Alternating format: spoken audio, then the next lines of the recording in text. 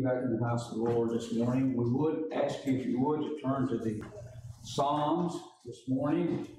In chapter 92, we want to continue, as I mentioned, about singing praise to the Lord. We need to continue not only singing, but praising Him with our bodies, with our work, with our possessions that we have, and praise Him because He gave it all to us. Amen. Listen, this morning, if we can just look around and understand what's going on in our country this morning, right? I can't help but believe that the devil has got everything gathered together, and he's wanting to throw some stuff out, and he's not satisfied with what was going on, even though the world is wicked. He's still not satisfied. He wants everything to go his way, and listen, he knows what strings to pull, and you're seeing him pull them right now through different ways. Amen. And the thing that's so bad and so disturbing to me is that our country has went to the point that they are rising up against churches. Yep. Churches that stand for the truth. They're threatening them, and so you might as well look out. It's on the way. Yep. But in all of that, we need to praise the Lord, and we need to say, "Hey, I'm ready to go home." Amen. And the only things keeping me right now is death or the Lord appearing and saying, "Come on up hither." And so this morning we need to praise the Lord. So in verse 1 of Psalms 92, we see here it says, "It is a good thing to give thanks unto the Lord, Amen, and to sing praises unto thy name, O Most High." Now, this morning, we need to have a prayer on our lips, a song in our heart. We need to realize this morning who's on the throne. Amen. We need to understand and realize when we pray a prayer that Jesus Christ is our mediator. He takes this prayer to God, and he says, "These are my people." And so God cannot deny the blood of Jesus Christ. Right. He cannot deny. He can make decisions about when and if it's good or what. But listen, we have a straight line. Amen. We have a straight line this morning right up to the portals of heaven. And we so many times don't praise the Lord for that. We don't know the blessing that we have. Amen. And so this morning we got first seat right in front of the most powerful, most glorious, most wonderful thing that is. Amen. And that's God the Father, God the Son, and God the Holy Spirit. Amen. So this morning the psalmist says here, "'Tis a good thing." And when he uses the word good, you know, when Jesus talked to the man and the man said to Jesus, "Good master, would you do this?" or "Good master, this or that." And Jesus said to him, "Why call you me good?" And Jesus saying this morning in the scripture there that, listen, He honors the Father. He honors Him by saying, He is the good one. He is the one. And here is, as the psalmist says, "It is a good thing to give thanks unto the Lord and to sing praise unto thy name, O Most High." Amen. "To show forth thy loving kindness in the morning," not only in the morning, "and thy faithfulness every night." Amen. So that gives us a start and a finish. When we get up in the morning, we should be praising Him. And listen, bless God, when we lay down in the night before we close our eyes and sleep, we need to be praising Him again, because He's watched over us that day, and He's blessed us that day, and He's gave us all the things that's comfortable for us. And so He's our helper and our need of trouble and in time of trouble. And so He says here, upon an instrument of 10 strings, and upon the psaltery, upon the harp, with a solemn sound. For thou, Lord, hast made me glad through thy works. Amen. Okay, I will triumph in the works of thy hands. O Lord, how great are thy works, and thy thoughts are very deep. Now, I want you to turn just a minute with me, if you would, to 101. And I got something I want to read there before I get past this. 101:1. And let me read this.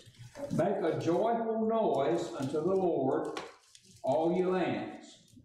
Serve the Lord with gladness. Come before his presence with singing. Know ye that the Lord, he is God. It is he that maketh us, Amen. And not we ourselves. Amen. We are his people. Listen to this.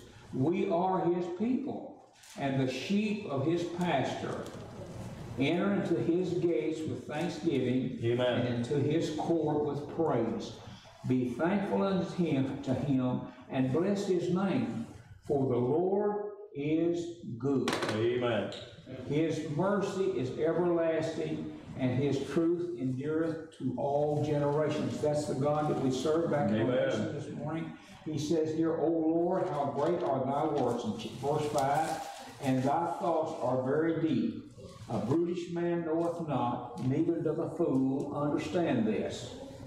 When the wicked spring as the grass, and when all the workers of iniquity do flourish, and this to me pinpoints the area, the time that we're in, it is that they shall be destroyed forever.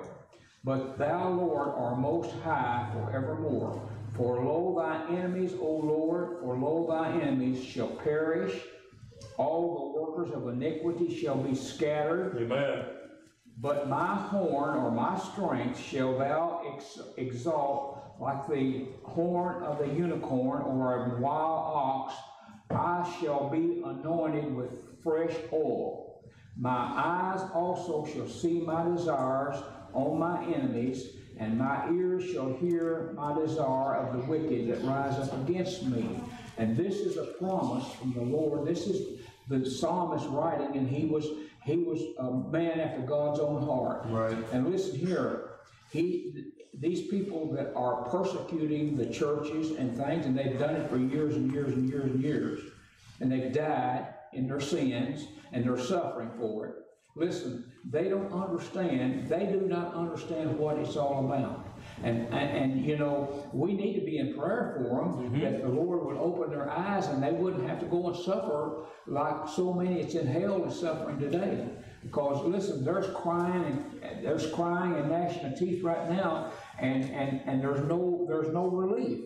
And, right. And these people, if I assume that if they could come back, I don't know it. If their nature was changed, they would serve God. But listen, people, those people are not God's people. Right. They're the devil's saints. They're the ones that he has led through this and caused them to persecute those that are trying to serve the Lord. And this is what he said, for lo, thy, in verse 9, now in verse 11, my eyes shall also see my desire on my enemies, and my ears shall hear my desire of the wicked that rise up against me.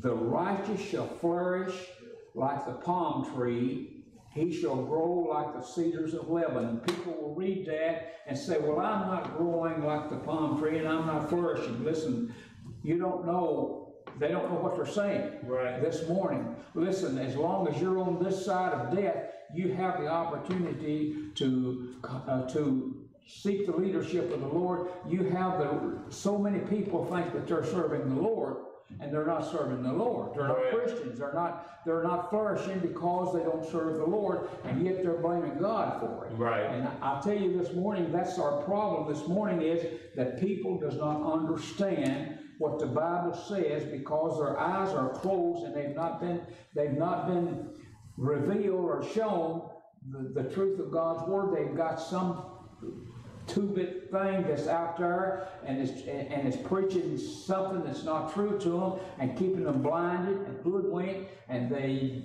cannot get the truth. Right. So when things don't really come their way, they're through with God, and God is not what He says He is, and they go their way following this false prophet, and there they go, right down to the bottomless pit. Right. He says here, the righteous shall flourish like the palm tree. He shall grow like the cedars in Lebanon.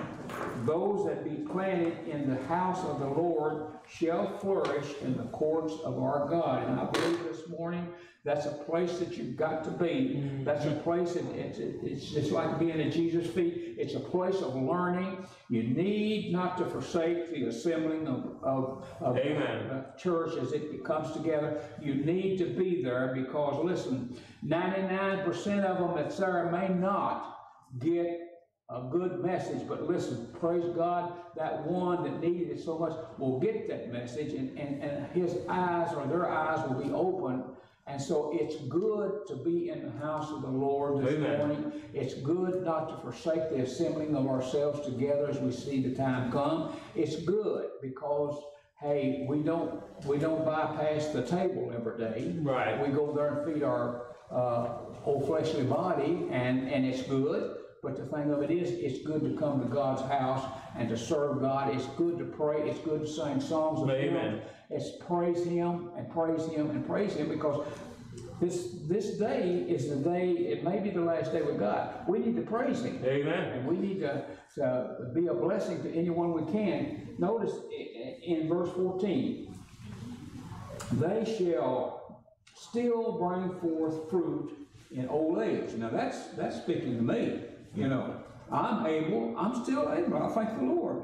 I praise the Lord that I'm able to stand up and sing a song, or read a song, or read the scripture, or make some statements about how that the Lord has blessed me and praise His holy name. I'm thankful. And listen, as long as I'm able to do that, I'm going to do it. Now, there may be a time come when my old mind flips over to the other side and I can't even tell you my name. But right now, the Lord is blessing me, and the Lord is helping me, and the Lord is showing me some of the things that's going on in the world, and He said, hey, that's them, and that's the way that it's going to end. And so I'm thankful to the Lord this morning that I know Him. And Amen. And so He says here, to show that the Lord is upright. Amen. He is my rock.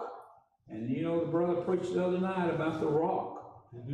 And we sung the song about that solid rock and having that grip on that solid rock. Listen, to show that the Lord is upright, He is my rock, and there is no unrighteousness in Him. Amen. So there's where we need to come to this morning. I would, if you would now turn back over to the Psalms. In Psalms 89, we want to read a few scriptures there and try to make a few comments. But he says in verse 1 of 89, I will sing of the mercy of the Lord forever. Amen. And there's nothing this morning like the mercies of God. You're right. You think about the mercies of God, that He had a son that He loved. He sent Him to this world to die for mine and your sins, and we did not care diddly squat about nothing. Right. All we had was what we had inherited from Adam and Eve, and we were sinners on our way to hell. And He sent His Son, Jesus Christ, to come to this earth and to fulfill 33 and 30 years on this earth, and to die on the cross. Amen. To pay for mine and your sin debt. And here He said this morning, I will sing of the mercies of God. God has showed us mercies. Amen. Beyond anything that we can mention. We don't even know how to give Him thanks for them. You're right. Because listen, we don't understand God. We don't understand how great He is. And so the mercies that God bestows upon us, listen, I can say, Lord, forgive me and be merciful unto me, and thank You for Your mercy. But listen, it's words. People, I can't grasp them. in this old fleshly body. This fleshly body don't want to hear that.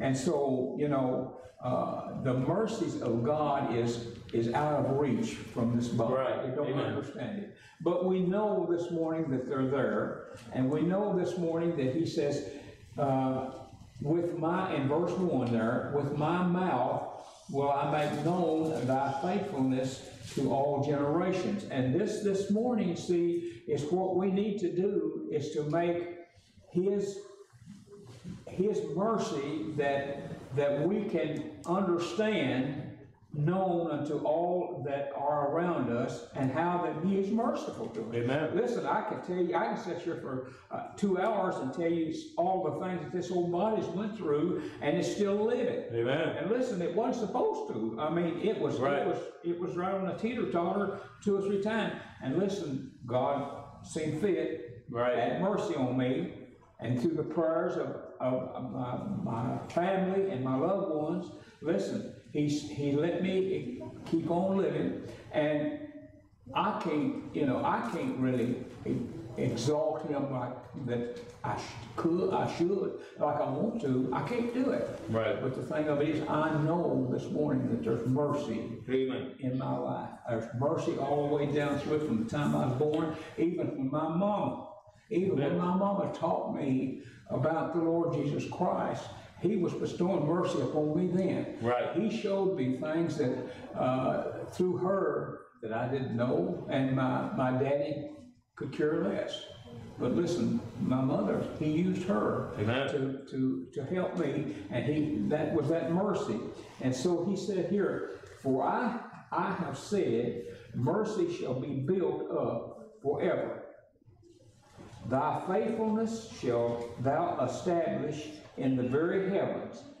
I have made a covenant with my chosen. I have sworn unto David my servant. Now, this don't stop with David. This don't stop with David, because listen, God has made a covenant, and Jesus came to this world, and God had told Jesus, Jesus said, I can say what my Father told me. And Jesus said, I'll never leave you. I'll never forsake you. Amen. And so this morning, we can take this to heart here. He says, I have sworn unto David my servant, thy seed will I establish forever, and build up my throne to all generations. And so that goes to us, because listen, God sent Paul and all to the Gentiles, and we came into this, and so we entered into this promise. Now, thy seed will I establish forever, and build up thy throne so to all generations, and the heavens shall praise thy wonders, O Lord, thy faithfulness also in the congregation of the saints. Amen. For who in the heaven can be compared unto the Lord? Right. There's none. There's none in the heavens, there's none on the earth, there's none nowhere that can be compared to the Lord, because he said, I am the Lord, and he is all of it. He is all of it, and we understand that, and we know that, but yet this old flesh don't really want to grasp that. But he is Lord of all, and he says in verse 7, I believe it is, 7, God is greatly to be feared in the assembly of the saints, and to be had in reverence of all them that are about him. And so you say, you fear God. Yes, we're to fear God, but yet we love him. Amen. He loves us, and we know that. But listen, his judgment, his justice is true, and he is going to do what he thinks is best for us. And if it takes a spanking, a whipping, a beating, listen, to encourage our hearts and to strengthen us. And it sounds stupid to people, but that's what happens when God said he loved us, and that we're to fear him. We're to fear him. We don't need to do things that we know that is wrong in the face of God. And so this morning, when the chastisement comes, our best bet is to do, and our best thing is to do is to say, thank you, Lord. Amen. Because you chastened me, and that's just like daddy chastening child. Listen, he does it, and he's supposed to do it, and I know it don't happen every time, but he's supposed to chasten that child because he loves him, not because that he just wants to beat up on them. And that's not God's way of doing things. But the Lord chastens us because he loves us, and if we can get past that and see why God chastens us, we can turn right back around and say, thank you, Lord. Amen. Because that's what he wants to do, is guide us. Now, in verse 8, O God, O Lord God of hosts, who is a strong Lord like unto thee, or to thy faithful round about thee? Thou rulest the raging of the sea. Amen. When the waves thereof arise, thou stillest them. Thou hast broken Rahab, which is a type of Egypt, in pieces, as one of his slain. Thou hast scattered thine enemies with a strong arm. Amen. And then he says, the heavens are thine, and the earth also is thine. As for the world and the fullness thereof, thou hast found them. And as I want to mention something here too, is he uses this word Rahab. In Hebrews it speaks about Rahab, and in James it speaks about Rahab. And if you look at the lineage of Rahab, it comes right on down to David. And Rahab was the harlot, but he blessed her, he forgave her, and that is the thing I wanted to see if I can see it. I believe it's in Exodus. I think it's in Exodus, somewhere in Exodus. Exodus 14:26, I believe is what I got. Let's see if I have it right. Exodus 14:26. 26.